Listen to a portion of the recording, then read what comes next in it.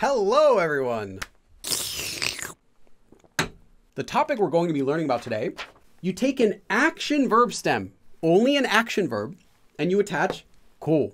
And then you attach 보니 and optionally 까. So if you have the verb 하다, you get 하고 보니까. That's it. So what is this form? Well, you got an action verb and then you have 고. What is 고?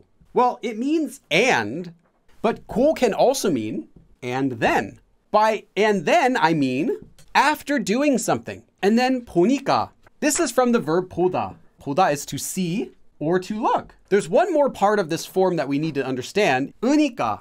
This 으니까 form, you might think it means because, and it does, but it also can mean realizing, like you've done something and then you realize something after you do it. So this is what the form is. This is all it is. When we put these pieces together, we get the meaning of our form.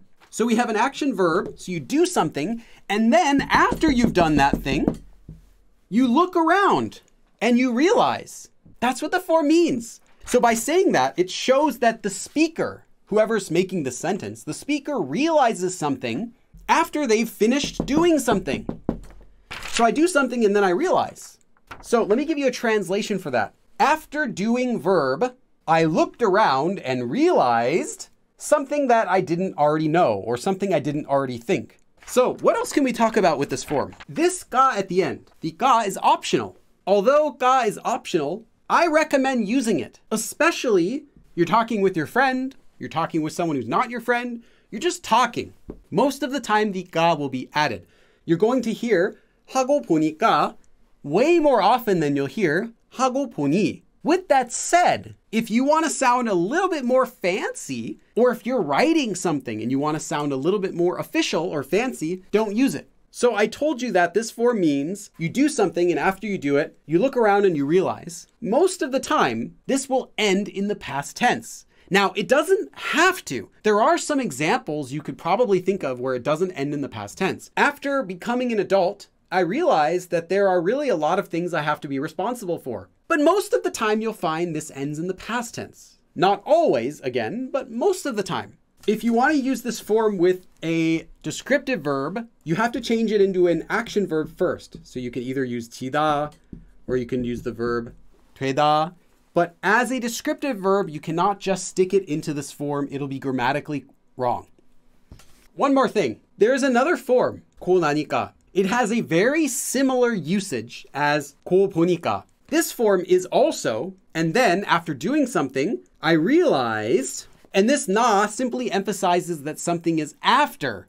So it has a stronger feeling of after doing something, I realized, but the usage of it is the same as 보니까. Just keep that in mind if you see it. Okay, so let's do our first example sentence. 정신 없이 먹고 보니 저 혼자 3인분을 먹었네요. So I ate 정신 없이, frantically. So I was just eating frantically, and after I finished, I realized something. What did I realize?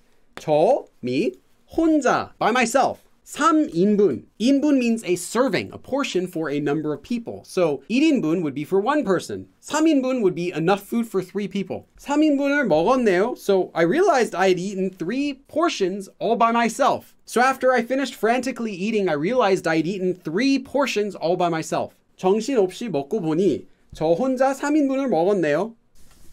어른이 되고 보니, 어른, an adult, become. So after I became an adult, I realized, past tense, what did I realize? 책임 is a responsibility. 지다 is to have a responsibility. So 책임 져야 하다, to have to be responsible for. 책임져야 할 일, things I have to be responsible for. 참 많아요. There are really a lot of things I have to be responsible for. And I realized that after I became an adult. 어른이 되고 보니 책임져야 할 일이 참 많아요. After becoming an adult, I realized there are a lot of things I have to be responsible for. 버스를 타서 자리에 앉고 보니 핸드폰이 손에 없었어요. After I sat down on my seat on the bus, I realized I didn't have my phone. 버스를 타서 자리에 앉고 보니 핸드폰이 손에 없었어요. 친해지고 보니, so I became close with them. After I became close with them, I realized that 좋은 사람이었어요. They were a good person. So after I got to know them, I realized they were a good person. 친해지고 보니 좋은 사람이었어요. There are two really common uses for this grammar form that might not translate so well into English. So I'm just going to give you ways you can translate them. The first one is 알고 보니. 알고 보니 그 사람은 이미 여자친구가 있대요. 알고 보니. So after I knew, I realized you can think of 알고 보니 kind of like 알다, like to learn. Because you might say 알았어요, like I got it, which is kind of like saying, hey, I learned that, like I understand, I understood.